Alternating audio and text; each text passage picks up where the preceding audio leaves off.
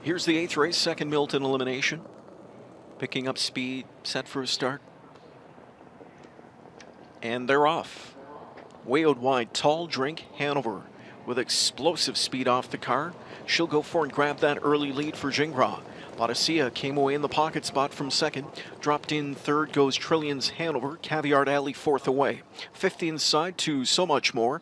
And the early trailer in the backfield from in sixth is Philly Hanover. Here they come to the quarter, and it's Tall Drink Hanover up front. Tall Drink Hanover, and Jingra's tapping the brakes after that 26-4 opening quarter. Boadicea is sitting at the rail from in second. Philion's thinking about a move, though, and Boadicea, she was half thinking about tipping, but dropped right back to pocket. Trillions Hanover third. Caviar Alley continuing fourth. Fifth inside to So Much More, and trailing is Philly Hanover. Now some action as Trillions Hanover's on the move out of third. Jingra really wants some cover here for Tall Drink Hanover, and on the outside, McClure gives him his wish. As Trillions Hanover goes by in 55-4, a second panel in 29 flat, they race to the far turn. Trillions Hanover leads it a length. Tall Drink Hanover second. Back into third is Boadicea. And now she'll come to the outside first up from third. Back there fourth inside to Caviar Alley. On cover fifth is So Much More. And sixth inside to Philly Hanover. Racing up to three quarters. On that lead, Trillions Hanover. Second at the inside to Tall Drink Hanover. Boadicea really struggled on that turn out there from in third. Three wide to try and zip around her comes Caviar Alley. Three quarters in 1:23-1, and they're into the stretch.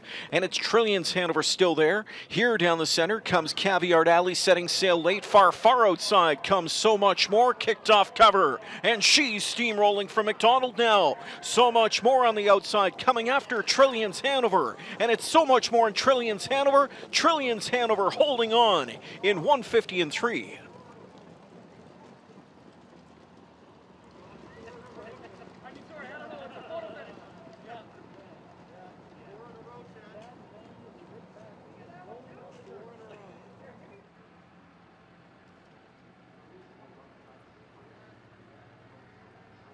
All right, the Milton field is now settled for next week, and we know the other limb winner will pick her post, Trillions Hanover. Bob McClure picked up a live catch drive here. Maybe just talk about her effort and that move you made going to the third quarter. Yeah, well, it seemed like Yannick was looking for some cover. We weren't going much up the backside.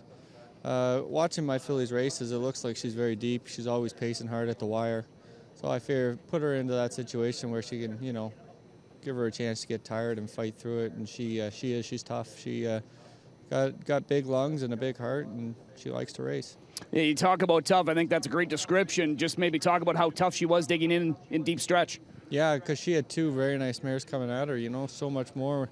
You never want her too close to you, and obviously, say much for Caviar Alley. So, no, I was really impressed with her. She raced great. When you look through the the two fields, we know short eliminations, but we'll have a full field next week. Wide open with those Sharton here. Yeah, absolutely. And that first division had three amazing mares across the track. This one, the exact same. So should be a fun final next week. You're setting yourself up for next weekend with getting some live drives. I want to talk about Lawless Shadow and his effort when he was runner-up in his Metro elimination. What do you think of him tonight? He was really good. Obviously, his gate speed's no secret. That's going to help, given he can't pick his post. So, that's a big advantage. He come 26 flat. Hopefully next week there's somebody to beat up a buck a bet a little harder so that we can take a big run at him. All right, all the best. Nice job here. Thank you. All right, there's Bob McClure gets Trillions Hanover to the winner's circle in the second Milton elimination, 150-3 for the four-year-old mare. Thanks, buddy. Thanks, man.